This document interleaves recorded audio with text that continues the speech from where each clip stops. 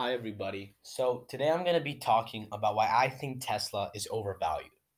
So, let me start off by saying that I know this is an extremely controversial claim and that very smart people in the past who've made this claim have actually gotten hurt on it. Names like Jim Chanos and David Einhorn, both very successful short investors, have gotten crushed on Tesla in the last year. But to be honest, I think they're right. And I think Tesla is very, very overvalued. And let me explain you why. So the reason Tesla overvalued right now and why people love Tesla so much is because they think of Tesla as a technology company. They think of it as a company with immeasurable amounts of possible success and potential, and that this company could really change the world and do things that no one ever thought possible, similar to a Facebook, a Google, an Amazon, companies like that. But people fail to realize that unlike all those companies, Tesla has one critical difference, that their industry is already established. If you look at the other industries, such as the internet, which is the main one, social media, online shopping, these were all nascent industries that these companies were now helping establish. But with Tesla, you already have a very established industry that is only growing about 2 to 3% a year. Now, that really means that we can basically find out the best case scenario for Tesla by looking at the best car companies and the largest ones in the industry. So what does that tell you? Well, if you look at the industry today, you'll see that Toyota and Volkswagen and companies that are similar are the largest companies. And their market caps are usually below $100 billion, while Tesla almost reached $1 trillion recently. Now it's been crashing, all kinds of reasons why. But essentially, you have this company that everyone values as a tech company, but really should be valued as a car company. I'm sure they can create enormous growth. In fact, they already have 50%, 60% yearly sales growth rates.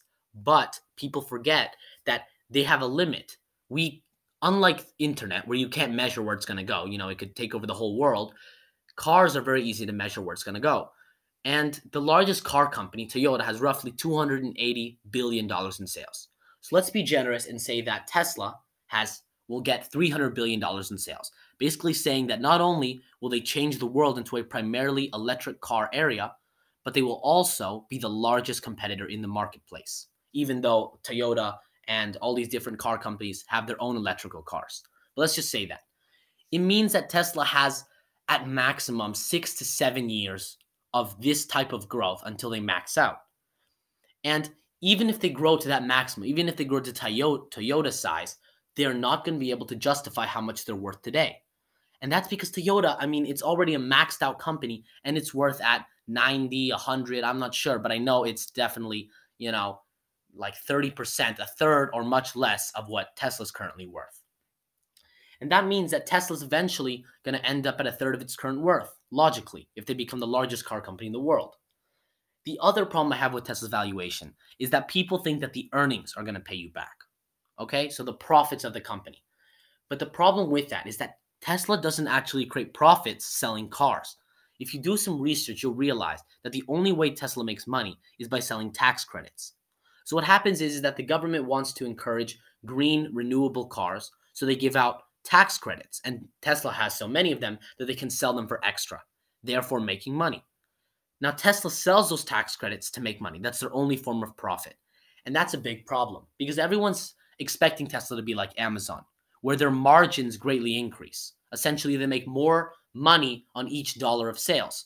But the problem is margins are not going to increase if all you're making money through is tax credits. In fact, they may decrease because if electrical cars become the hottest stuff in the world and everyone has one, there's not going to be that much need for them anymore, and Tesla will have lost its only profit-making source. So if you want a comparable example of this, you can actually just look at what happened in the 2000 crash with this legendary guy called Masayoshi Son. I actually did another video on him. If you look at Masa Son's story, you'll realize that he was the richest man in the world for about 3 days until the entire market crashed. Very similar to Elon Musk, who recently was the richest man in the world before being overtaken again. Now, I think it draws a lot of parallels in that Tesla is very, very overvalued and has a huge chance of crashing. In fact, it already is crashing. So, in conclusion, my call to action would be wary of Tesla. Be defensive. And if you short the stock, try not to borrow shares because the people who have borrowed shares have had a very, very tough time. If you are going to short, you should just buy put options. That's it. So you have a maximum 100% loss in your investment instead of the 700% loss that short sellers have been dealing with for the past year. Overall, guys, be defensive with Tesla. If you own the stock, at least buy puts on it. If you want to short the stock, use puts, and I'd say just avoid the company or buy put options. Thanks for listening and enjoy the next videos.